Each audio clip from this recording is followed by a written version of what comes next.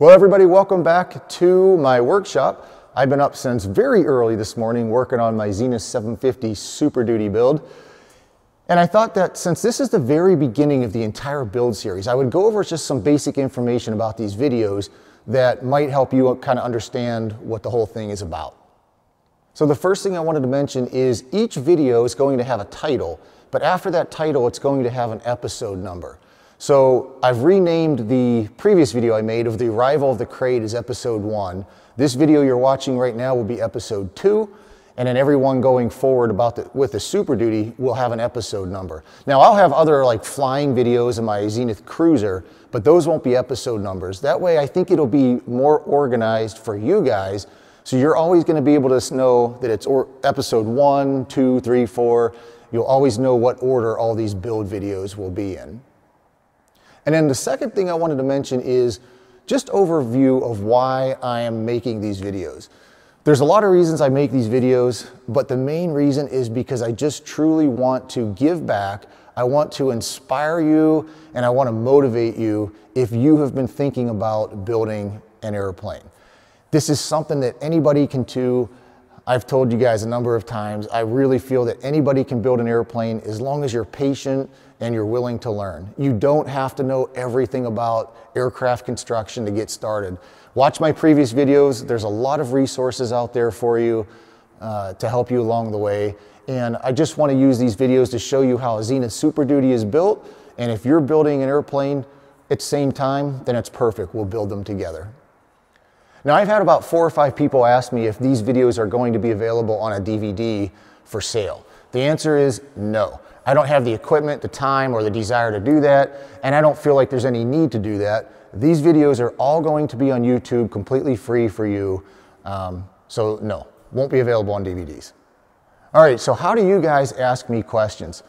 And the reason I'm including this in this video is because I get so many emails from people asking questions, which isn't a problem. I usually try to answer those emails, but the problem comes in when somebody asks me a question and then the next day somebody emails me again with the exact same question. I have to type the whole answer all over again. The other thing is I've started to get a number of emails with people asking me, hey, I just have a few quick questions. If you could just give me a quick call. Guys, I'd love to, but I can't. I have a full-time job and a bunch of little businesses. I just don't have the time to call everybody on the phone. So the one place I'd really like for you guys to post your questions is in the comment sections below the videos. That way it's all organized in one space. Anybody else that has a similar question can look through the comment sections and see my answers. All right, with that basic info out of the way, let's get started building. All right, now in order to get started building the horizontal stabilizer, the first step is to get all of the parts together. You can see that on the labels, all of the horizontal stabilizer parts are marked with stab for stabilizer. And that's how we know that that part goes to the horizontal stabilizer. Another good way to see if you have all the parts is to look through the plans. Now for the horizontal stabilizer, there's a couple pages, so you can flip through the pages and just make sure you have all of those parts together. You can organize them and lay them all out on your table. And then once you have all the parts together, it's time to start preparing them for riveting. Now the first thing I'm going to do to get my parts ready is to feel all of the holes in the parts. A lot of these holes do not need to burr, in my opinion. They're really smooth, but every once in a while you'll find a hole with a burr on it, and that should be removed. You can do that with a tool like this, and you just put it in the hole like that. Give it about a 1-turn spin and you'll take the burr right off. After I check the holes, the next thing I'm going to do is check the edges for any burrs along the edges. And most of them are very nice, but again, just like the holes, every once in a while you'll feel a little kind of burr or something on the edge of the hole. If you do, I just take a piece of 400 sandpaper, 320 will work also, and you could just go over the corner a few times like that, and you'll have a nice, perfectly smooth edge. Now I wanted to show you these 2 big, thick brackets here for the horizontal stabilizer. When they come from the factory, or when they're cut out of the machines, you can see the rough edge that it leaves on there. If you can't see it well in the camera here, I'll put a picture on the screen. And then you can see after I've polished it up how perfectly smooth that edge is all the way around. And I really think you should smooth these out, and there are two different ways that you can do that. The first way is to just use a file, especially for the deep grooves that are in there. A file works really nice to level it off. You can completely finish it with a file, or you can get it mostly good with a file and then move over to a Scotch-Brite wheel. You can use a powered Scotch-Brite wheel to perfectly smooth the edges. This wheel happens to work really, really nice. They are expensive though. I think this wheel was about $70. I am so excited because there's only one more step we have to do before we start building. And I am going to tell you, this is the most fun part of building an airplane. It's so much fun. Let me show you what it is. Now, the most fun part of building an airplane is removing these labels. Oh, I love this part. Now, the reason this is so much fun is we get to play with chemicals that can almost kill you.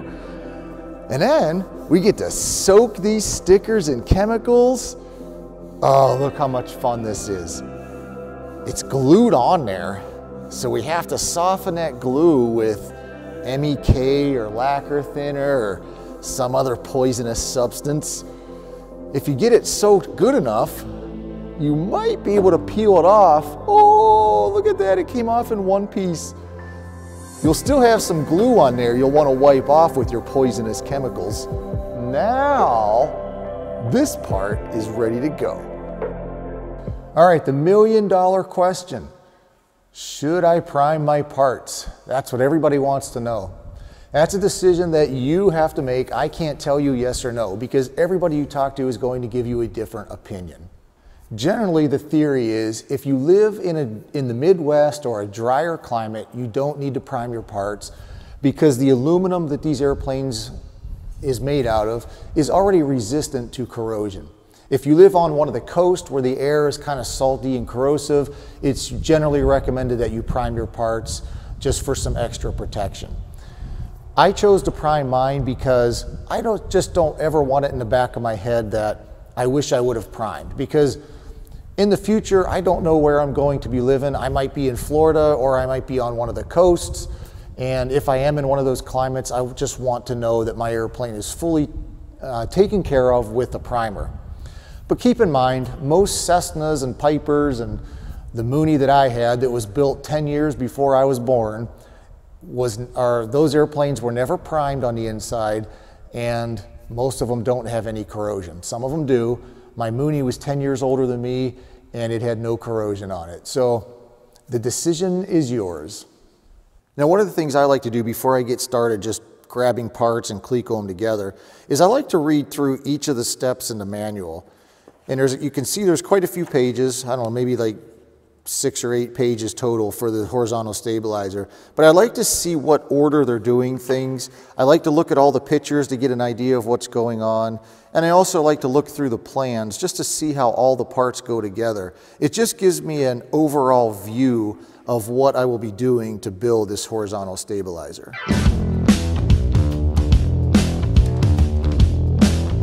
Well, we are officially building a Zenith Super Duty. One of the first steps is to Cleco on the spar doublers to the front and rear spar, and that's what I'm doing here.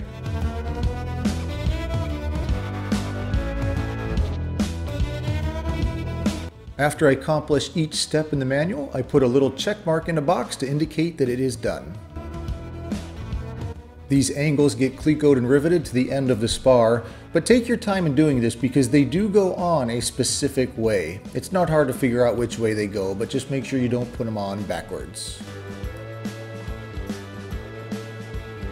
You'll see here that when I went to rivet these, this pneumatic rivet squeezer or puller is too big and couldn't fit over the rivet because it was hitting the bracket. So I used the manual one, and you can see I ground down previously the sides of this squeezer, which makes it thinner and able to fit nicely up against these kind of angle brackets.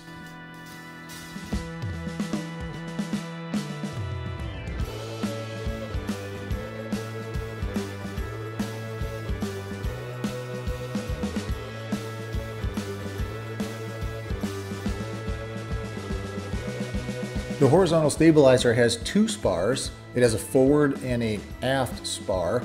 This is now the forward spar I'm working on, and I'm doing the same thing. I'm just clecoing on these spar doublers.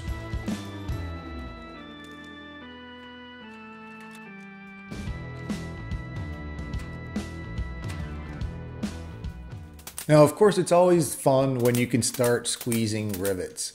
With all the spar doubler rivets put in place, I usually start from the center and work my way outward to both edges.